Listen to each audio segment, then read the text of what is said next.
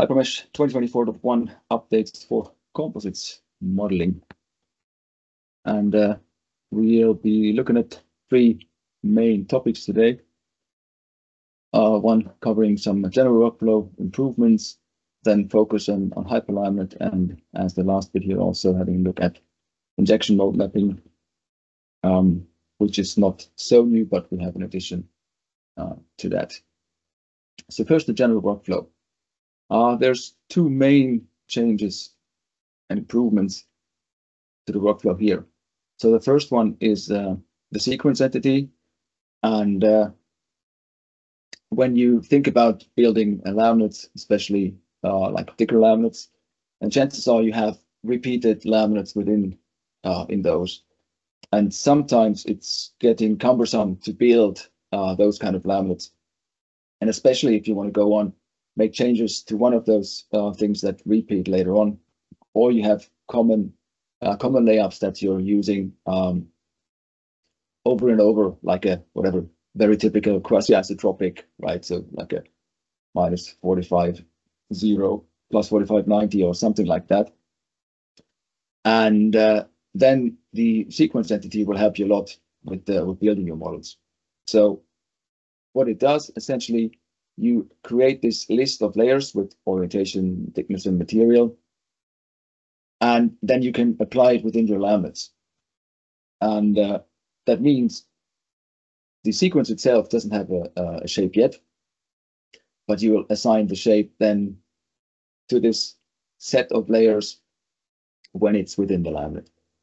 There's quite a few options and tweaks you can do here to make it most kind of comfortable for your use case.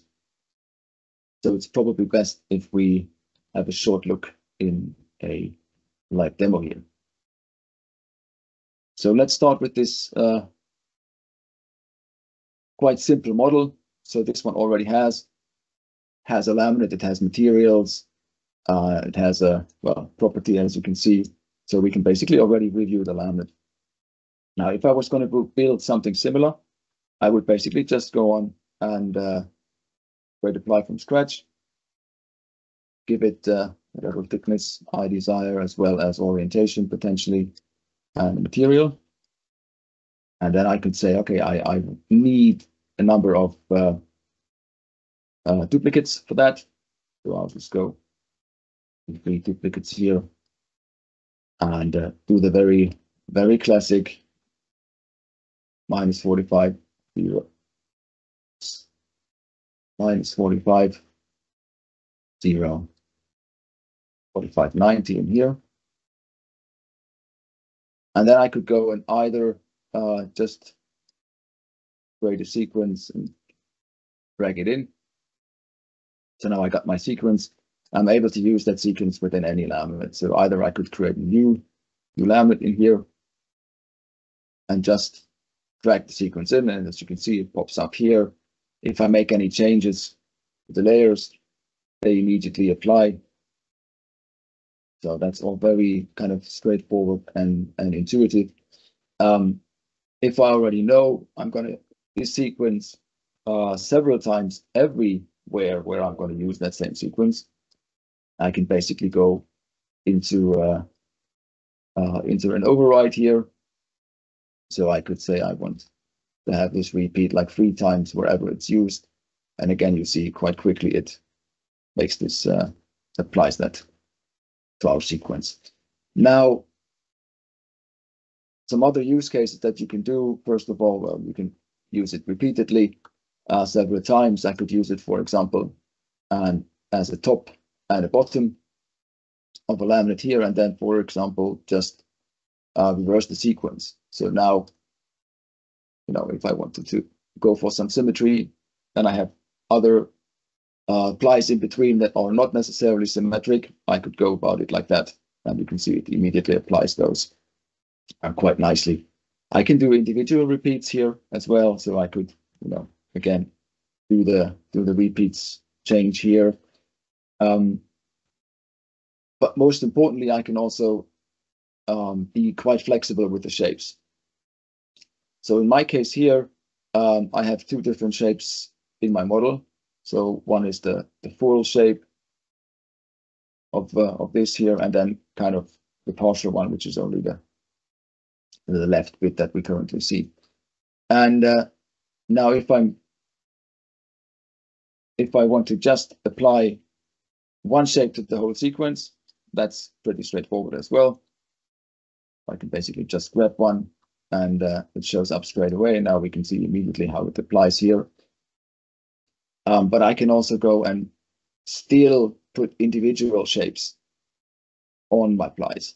So when I put any individual shape here, I'll change that one to the full. Then now we can see, okay, things are assigned such that it uses the full shape. Let me pull that up a little bit more. And now even when I change this here, it will still be, because it's really working as an override, right? So all those sequences that we have are basically instances of the original one with their specific settings.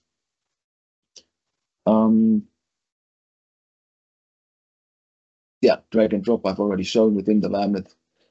So I think that's a very quick overview of what you can do.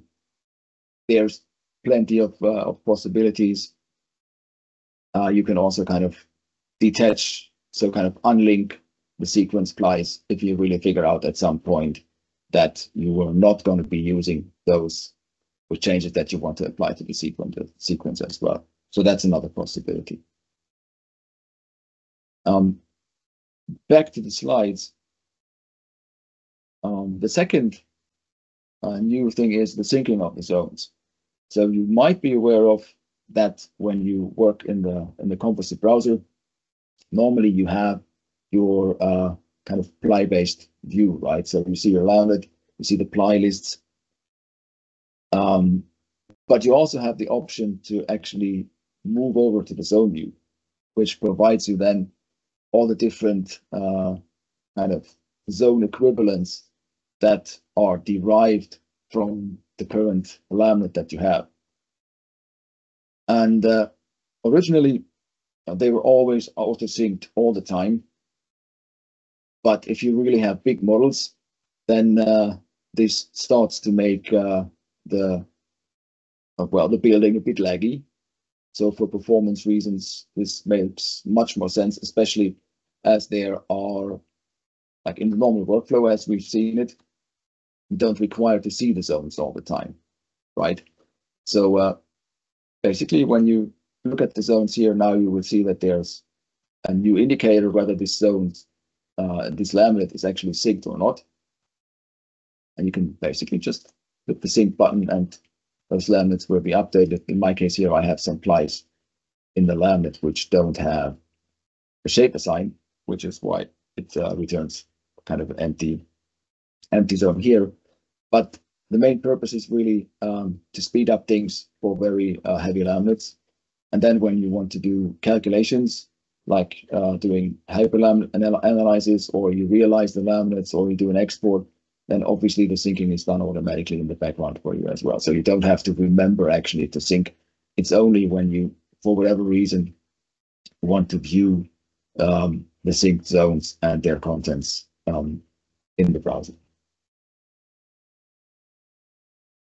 That being said, let's move over to HyperLaminate. So our built-in HyperMesh Composite Stress Toolbox.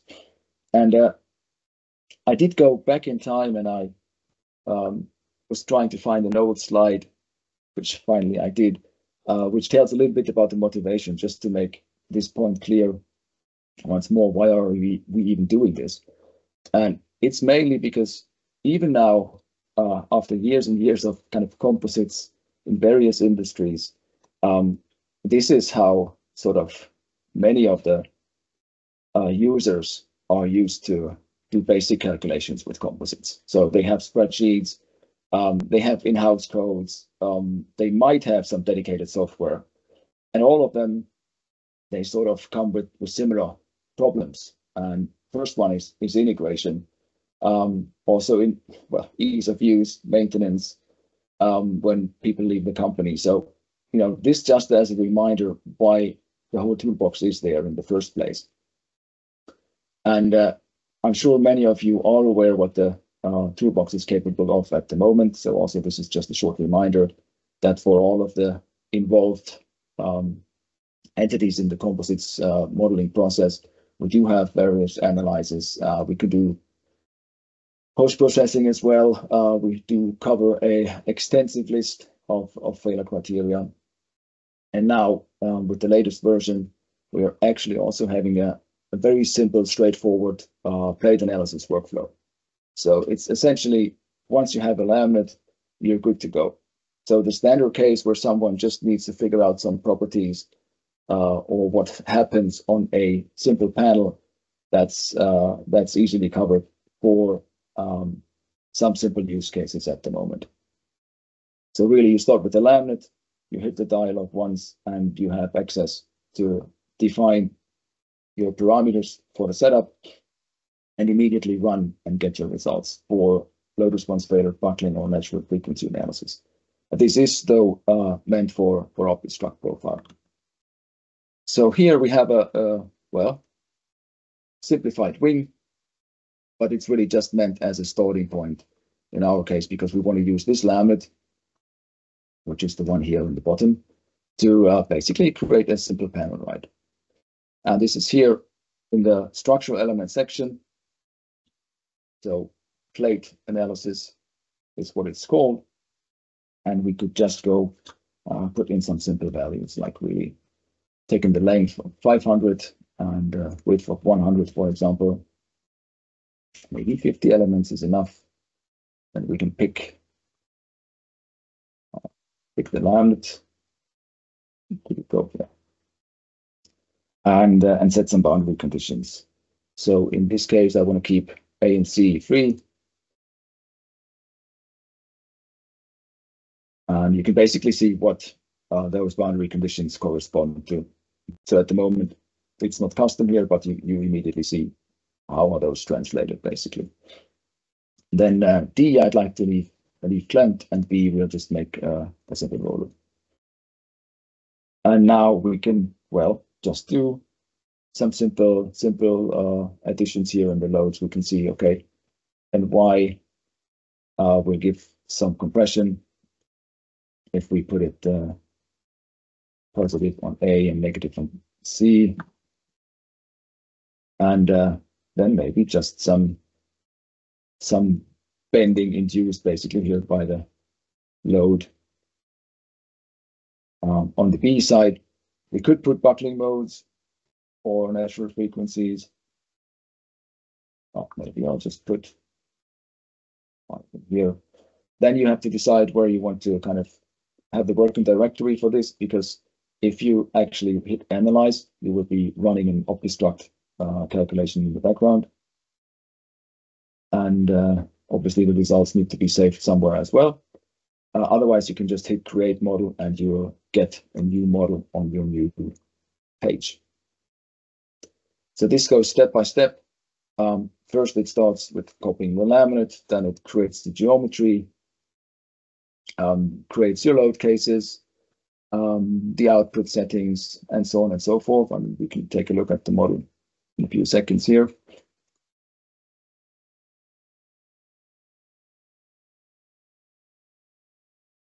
Basically, we see it already. So now, well, we could spot that there's already a result imported. We see that we have our linear static case. We have some buckling results. Maybe we just start with some contour work. As I mentioned, this is kind of nothing too specific. But by default, and you can obviously change that one if you just hit the create model button. By default, we have the composite strains and stresses on. And so you can very quickly have access, to all the results that sort of matter straight away. Also, we can take a look at the buckling results here. Buckling mode, for example.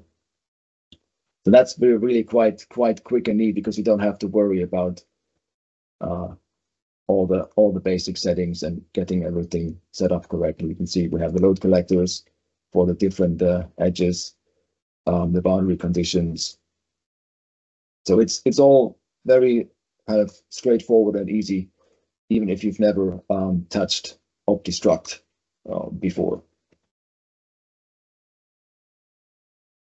Now, continuing here on the hyperlambda side, we have made the result export here as an addition, which was previously only available basically when writing the full results to a file.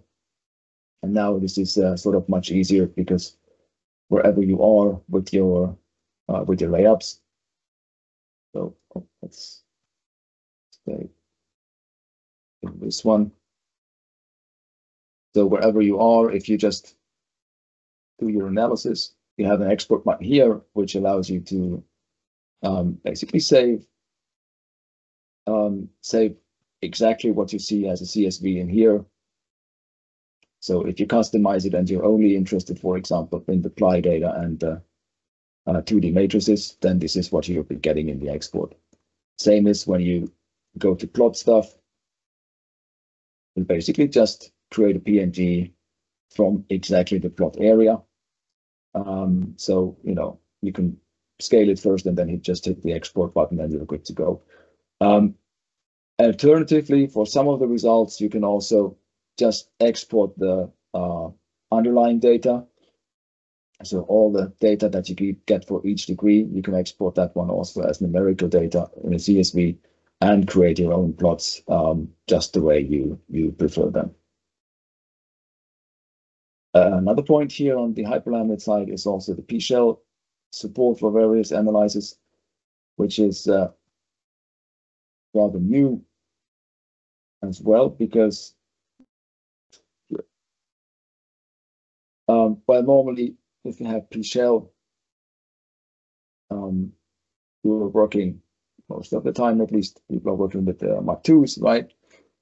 And essentially what we're doing is we are using those matrices to compute just the same data as we would do for a normal stack of plies. There are obviously some limitations. So when I do an analysis here, we can see I have different elements selected in here. And the first one has an actual stack.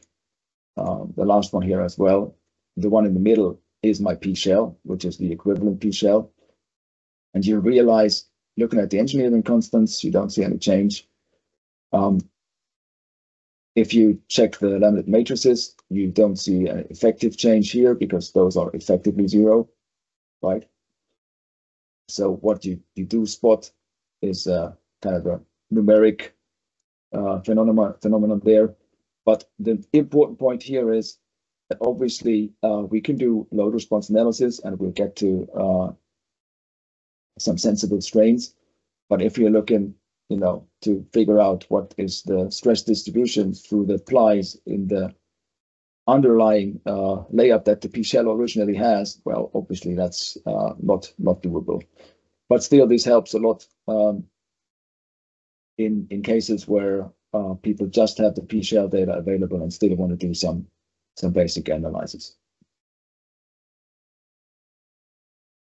And the last point here is the derived load case post-processing. There were a few limitations before, especially when you had different file types imported. Then that led to problems. But in this case here, I've just created a simple derived load case. So this one here has 4 load cases, as you can see.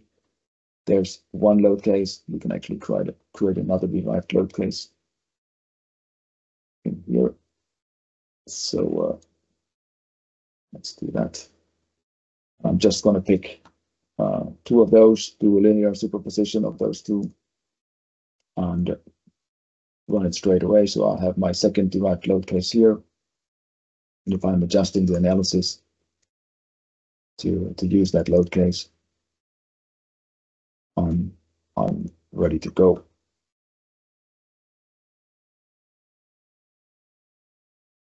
So now let's move to the derived load cases. And well, besides that, it has all the same functionality as usually, obviously. So I can do the do the sweep into whatever element I'm interested in and look at the detailed results. So just an addition there. Now, the final topic of today is the injection mode mapping. And here I'm not going to go into demo, but rather look at the overall workflow, because I'm feeling that the solution itself isn't too widely known yet. So what the solution itself does is that we're basically covering various tools that go together for a successful simulation of injection molded parts. And the first bit is here on the multi-scale designer side to create the material models. And second bit could be obviously Inspire Mold, but also other tools that do a molding simulation. And then we put that together and do the actual mold mapping. And that's the bit that is covered in HyperMesh in the injection mold mapping ribbon. And from there, with our newly mapped model, we are able to do the full structural analysis, including also nonlinear and progressive damage using multi-scale designing in the background. Now, what's the new bit here? The new bit is actually the addition of cut mode support here, which means the normal process sort of looks like this. You start with your molding simulation, assuming you have your material data in MBS, so multi-scale designer already. And then you're getting out a mold mesh, and you're getting out fiber orientations. Then you start the mapping process. And previously, there was a list, as you can see here, of supported formats and supported solvers, so to say. And now cut mode with the CFX mesh data and also the fiber orientation data has been added. So no changes here to the actual process. It's really an addition of the solver support mainly. And that being said, I can only say thank you.